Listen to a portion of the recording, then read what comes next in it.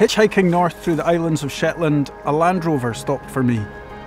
The driver was a man of about 40. He wore a gas blue boiler suit and his beard was flecked with white.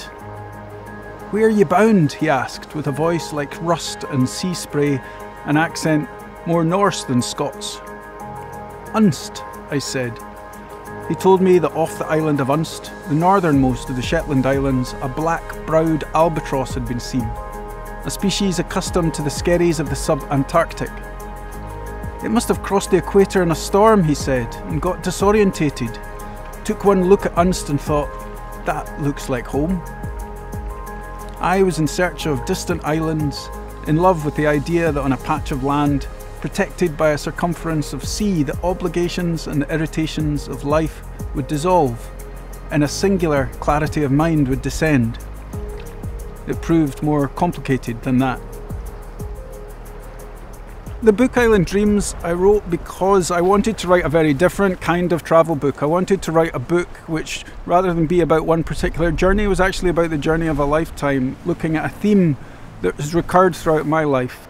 I work as a doctor, I work in very kind of busy, hectic urban environments quite a lot of the time, and it's been a recurring theme for me to retreat almost to places of quite extreme isolation in order somehow to rebalance my life between the periods of intense work in the city and then these other periods of almost recuperation and recalibration. And so I wanted to write a different kind of book which explored those journeys across a whole lifetime in very short, condensed kind of fragments of prose, and interspersed too with all sorts of maps of these places showing the way the islands have been imagined and reimagined over the centuries.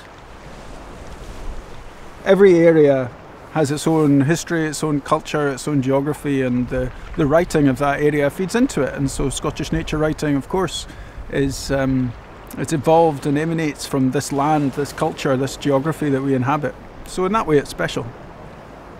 Some of my books you could define as nature writing, some of my books you could define as travel writing, some of them you could define as medical writing, but they're all trying to do the same thing. They're all trying to map out and explore landscapes in a way that I hope can expand the reader's imagination and take them to places that otherwise they would never ever have the opportunity to see.